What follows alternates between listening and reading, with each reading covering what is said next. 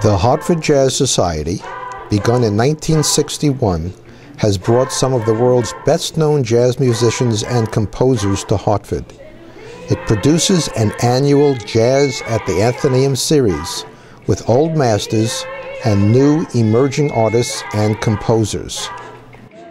In conjunction with its series, Hartford Jazz Society offers a two-part education program that includes performance opportunities for high school jazz combos to open for the artists on stage the night of the concert, and master classes with each of the series artists.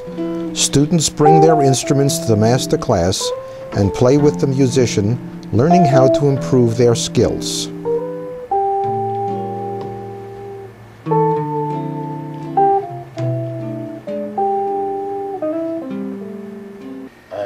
Very studious myself, and I practiced a lot. I wanted to be better than what I thought they were going to teach me, so I studied harmony.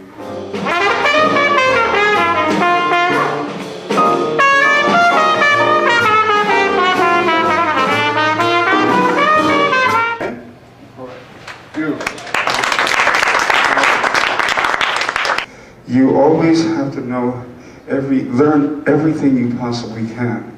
Don't play one form of music. Learn different forms of music. Learn how to play Latin music, learn how to play rock, learn how to play jazz, learn how to play everything. You don't have to have, I mean, this music is the most complex of all forms of the arts. Okay, this music that we call jazz or African music is the most complex of all the arts. This is the classical American music. Okay, this is a music that everyone around the world knows America for.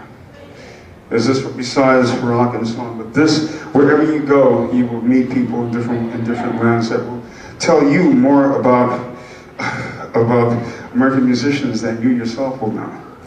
About jazz musicians more than you will know. So I think it's very important that all musicians learn different forms of music, because you never know what you're going to get called for.